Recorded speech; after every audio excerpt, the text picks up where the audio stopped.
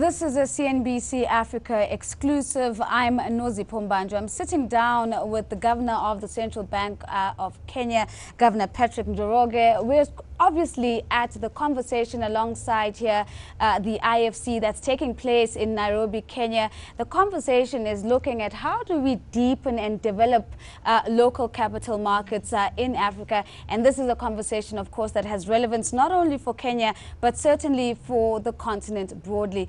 Governor, we appreciate the time that you've made to speak to us. Let's connect the role of the central bank to the big conversation that is happening here, developing, deepening, broadening domestic capital markets. What role does the bank play? Thank you, Nozi. The first thing is Africa capital markets are on the move. I think that is the fundamental realization that all of us have seen, have got to. And in a sense, it's something that all actors need to be aware of, but also involved in, according to their respective comparative advantages or mandates. So from the perspective of the central bank, our mandate, our principal mandate is financial stability. Yes, there are other things like well, price stability, but also financial stability. So those are critical. So when we are expanding or looking at the expansion of the capital markets, we need to be conscious or concerned about financial stability. So what we do then as a central bank is to ensure that we are coordinating with other actors so that that objective is not jeopardized. Right. So what does that mean in particular? It means, for instance, if there are things relating to the transactions themselves, we are all part of the national payment system, and we supervise that is done in an orderly fashion, and the risks are well taken care of. Some of the new products that are coming will probably involve some risk, some sort of stability risk. And we need to look at them carefully so as to ensure that those risks are taken care of. A good example of such a concern is really what brought us the global financial crisis, if you remember. And there were products then, which are the mortgage-backed securities, that in themselves appeared harmless.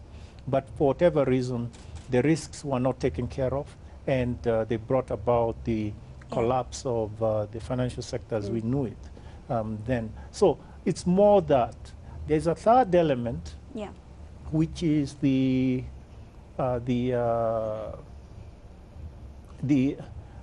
convening power of the central bank. So there may be things, concerns, questions that are important. And we need to have various actors around the table to discuss this, and we use our convening power to bring them together. A good example of that is the Green Bond Initiative in Kenya, where we are not the ones as a central bank that will be involved in issuing this green bond, but we've used our convening power to bring all the actors together, and hopefully we'll get a good outcome because all the actors are now talking around the table, and hopefully then we will end up having a good outcome. Is there anything that's standing out for you from this particular conversation that makes you believe that this focus and this conversation on capital market development is perhaps different from what we've seen in the past, and that something that is actionable could actually result out of this? This conference could have taken place anywhere in the world. Could have taken place in Paris, London, Singapore, and you could have had exactly the same concerns, exactly the same issues coming up. Now, it doesn't mean that the capital markets in Singapore or London are at the R level, but I'm talking about the robustness of the conversation and the depth of the discussion. So from that perspective, this is why my starting point was that Africa capital markets are on the move. They are very much, it is part of the bigger sort of global capital markets structure. I was struck by the let's say, interest by the audience in terms of developing the capital markets in Africa. Yeah.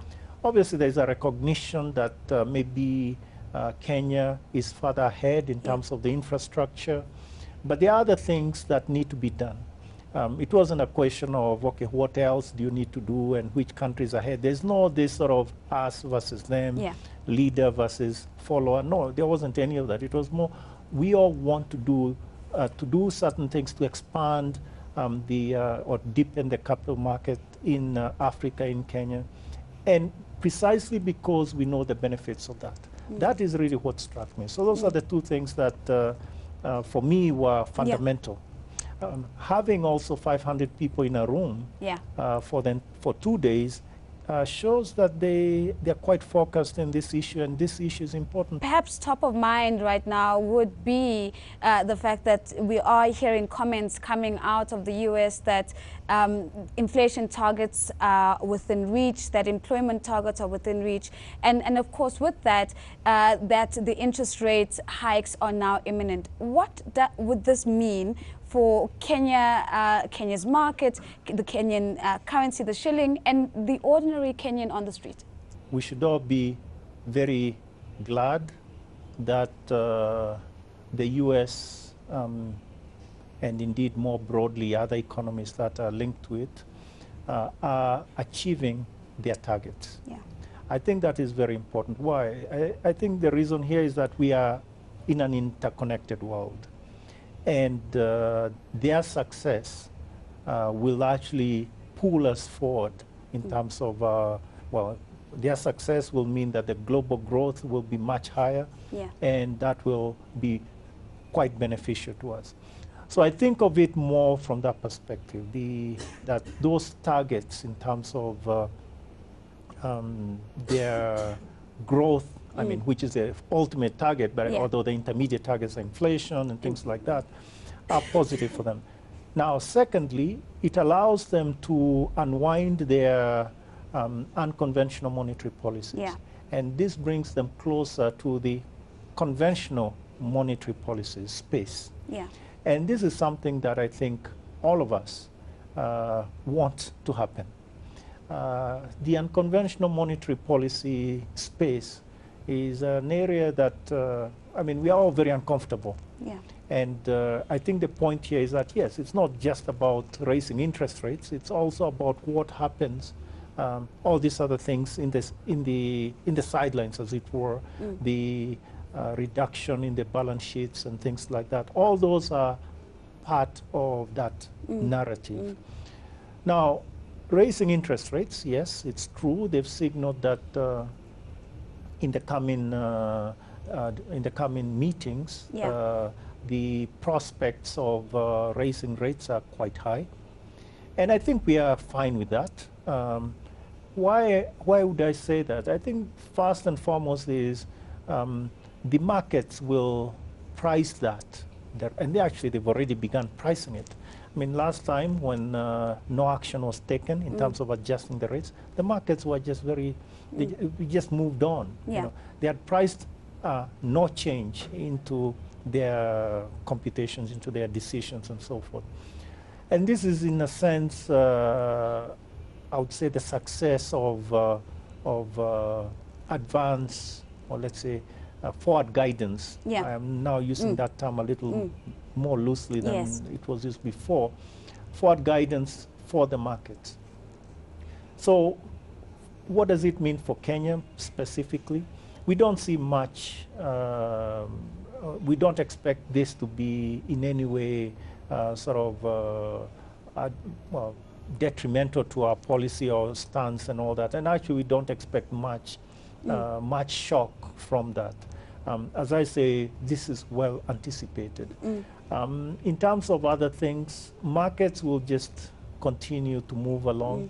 As a matter of fact, today the concerns are the markets appear to be quite benign. You know, and that's, I mean, it seems like everybody has, the markets have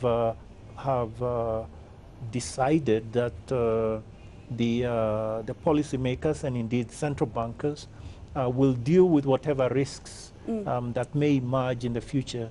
They have the tools to do it, and they'll deal with it. So I think things will be much more tranquil. We do not expect to see the emergence of what was the taper tantrum back in 2013. Yeah. No, I think things will be much more moderate. And you have the same level of confidence in terms of the impact on the currency?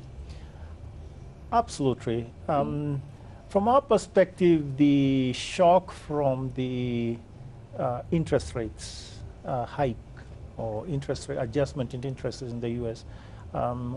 Would not be that large. As I say, most markets have priced it, but also, I mean, judging from what happened in the past. Yeah.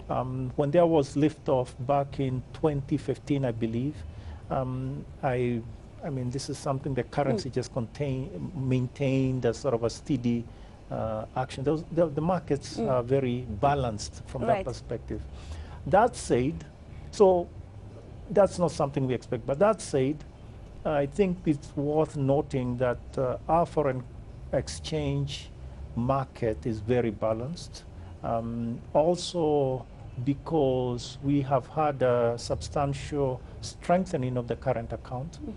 It has come down from 9.8% of GDP in 2014 down to 6.8 in 2015.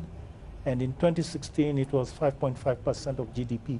We expect it to be around there, 5.6 in 2017 maybe. The point I'm making is that the balanced market has been on the back of a strengthening of the current account. We also have ample foreign exchange reserves.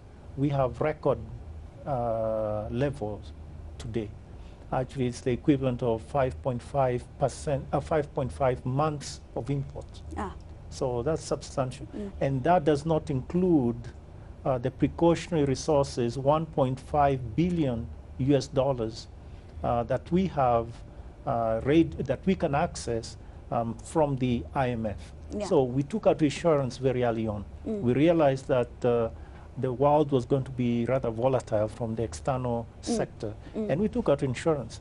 So I think we are we're in a better place. Right. So the buffers appear to be certainly in place. Let's reflect a little bit on the private sector, and in particular what's been in sharp focus of late, and that has been private sector credit growth in the private sector.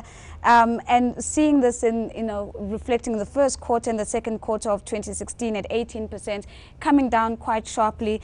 And there's been a lot of attempts to align this to the cap on interest rates. So, and maybe let's put that on the table, Governor, and just get a sense of your reflections on this, and whether there's been any outcomes of any initial investigations or explorations that make that connection or dispute that connection. I think that connection is spurious.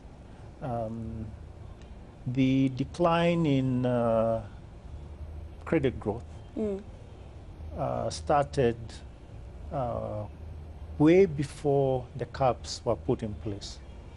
The interest rate, the law was, the caps on interest rates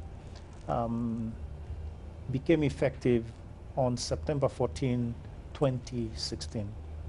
And the decline in growth in the private sector credit started a little before December of 2015. So what we have seen is a sort of a decline from about 22% actually before, then 18, and the last numbers that we had were in February, March was something like 4.4 and somewhere around 4%. So those are the numbers, okay. So let's separate them. Let's first talk about credit growth, and then we'll also talk about the caps. First, we have to appreciate that this is a much wider phenomena than just Kenya. We've seen sharp declines in private sector credit growth in the region, And actually, we've seen it outside the region as well. So there's something else going on. So what is going on in Kenya? We've looked at this phenomena, and in effect, it's coming from several directions. We've looked at the sectors, for instance, that and the critical sectors that explain this are things like trade, personal credit as well, you know, personal finance. There's also some mining and quarrying, and a lot of this have very specific factors to them. For instance, I'll tell you the thing about about trade, for instance. We saw a contraction of lending in this sector, which we relate to let's say the problems that some of our retailers, the large supermarkets are having. This seemed to be some of the reasons, or rather their problems led to lack. I mean, they no longer borrowed from the banks because they were in rather dire situation. And actually, unfortunately, what they ended up doing is depending more on their suppliers' credits. So that is really, you could say, not on the books of the banks. That's one factor. We also looked at other factors like, or rather other sectors, like the mining and quarrying, for that matter. And in mining and quarrying, actually, there was one large entity that contributed to the decline, and so forth. So what we are saying is there are specific factors, demand-side factors, sort of related to enterprises in the economy, and that has led to a sort of a gradual decline to it. Before moving on, the question can be asked: what is the impact on growth? The point is that there has been what I would call a sort of a break in the sort of you may call it the relationship between credit growth and GDP. Interestingly, the sectors that contribute a lot to growth, for instance, agriculture. Agriculture contributes about 20–25% to GDP, and it only gets about only 4% of private sector credit goes to the agricultural sector. So what therefore I'm implying with that is that decline in credit growth does not affect agriculture sector GDP that much. So these are the things that we've looked at. So we are not as concerned as we would be if there was a linear relationship, just directly from the overall number to GDP. So it is really when you look at the granular data that you begin to get a sense that there's more going on, and indeed less concern about that link from credit growth to GDP. Let's continue the conversation looking at the financial sector and in particular banks. Of course, there's been lots that's been reported around the lifting of the moratorium on the licensing, and we've seen State Bank of Mauritius activity from there. We've seen the Dubai Islamic Bank and activity from there. What's the outlook for the banking sector? The banking sector remains key for or central in the entire financial sector. So your question is really on point. If you can tell the direction of the entire financial sector by looking at the direction of the banking sector. So where are we with this? I think the first thing is we have to say that the problems of 2015, meaning the 3 institutions that we put in receivership, and one later we put it under liquidation, all those issues are receding back in the rear view mirror. Of course, we've learned some lessons from that, and those are the lessons we are taking forward. So we have ushered in what we call the new normal. This is a phase where it's underpinned by 3, let's say, three elements. The first one is better transparency, enhanced transparency. So in terms of the numbers that come out, in terms of even structures of the bank and things like that, but greater transparency. This will allow you or your viewers or anyone else, shareholders, well, not so, depositors and others, to understand what is going on in a particular institution. The other one is better governance, enhanced governance.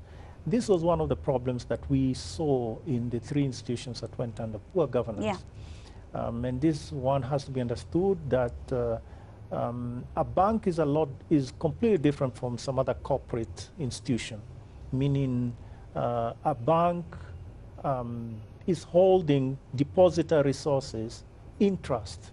So there is a certain fiduciary responsibility, unlike, say, a supermarket, which, you know, only the shareholders really, and what is at stake there is the shareholders' capital. Yeah. So there's something. So that's why governance is so important.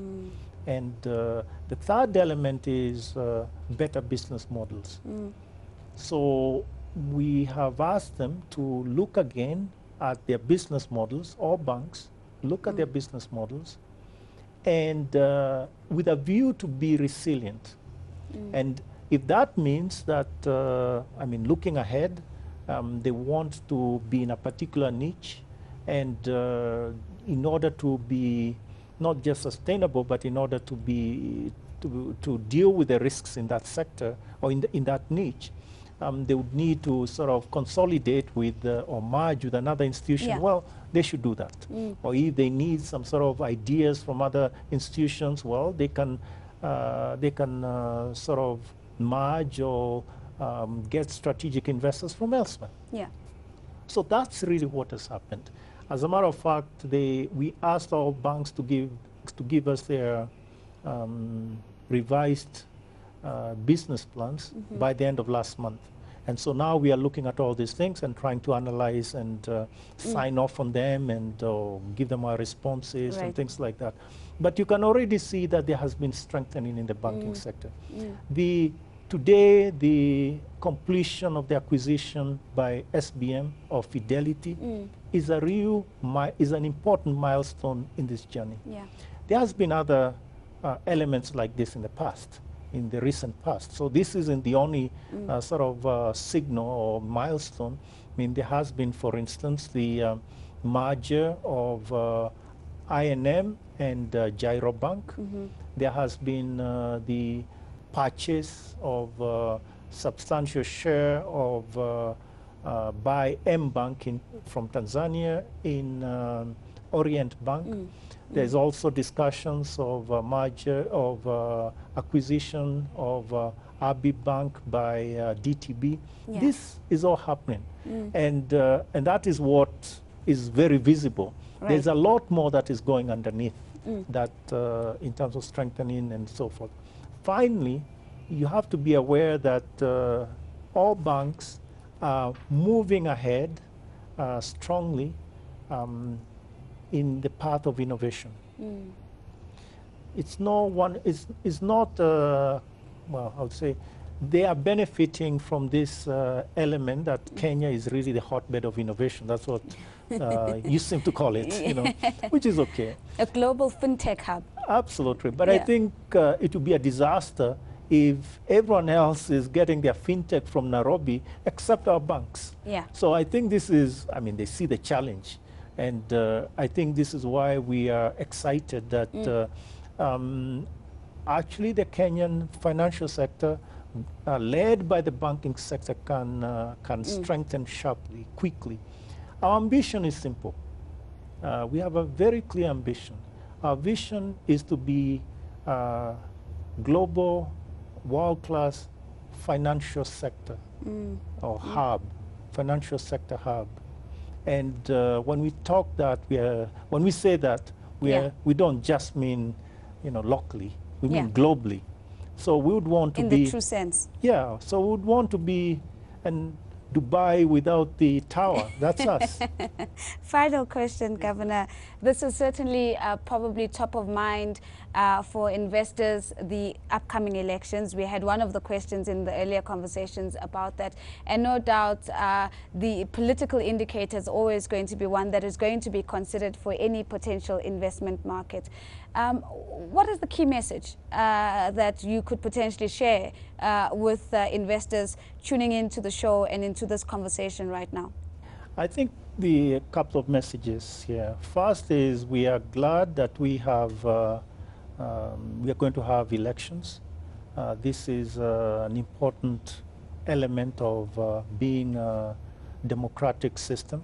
And that whole process is important for us. It's important for the country to validate its leaders in particular ways. So that is something we share, and we as a country, as a community, support.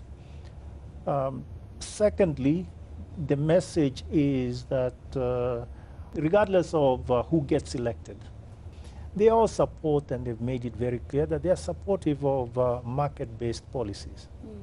So I think the question as to what would happen or what will happen in the next administration, should we wait to see, or should we adopt a wait-and-see attitude and then see what their policies are? Well, you can rest assured that they will be market-based. And so I think there's less concern of a change in direction there, on those sort of fundamental principles. Of course, there'll always be differences in terms of, you know, on the margins, in terms of maybe what project or what sector in society or what areas and all those things. But that is part of the political, you know, calculus that needs to be to take place. So we do not see much change in terms of direction of economic policy. So I think investors should take courage. This is not a time to wait and see. Yeah. Again, as we say, the Africa capital markets are on the move, and Kenya is the heart of them. So I think in that sense, this is the time to invest in Kenya. I will finish with a description. I think Kenya is very much like a rose. It has a few thorns, but in the end, it grabs you. That's Kenya. Well, on that note, I don't think I could have finished this conversation in any better way. Right from the heart of the rose in East Africa, a few thorns, but it certainly grabs you. And of course, one of the key things that have come out of this conversation is that African capital markets are on the move, and Kenya is leading the charge. Thank you so much for making the time to join us. I'm Nozipho Mbanjwa for CNBC Africa.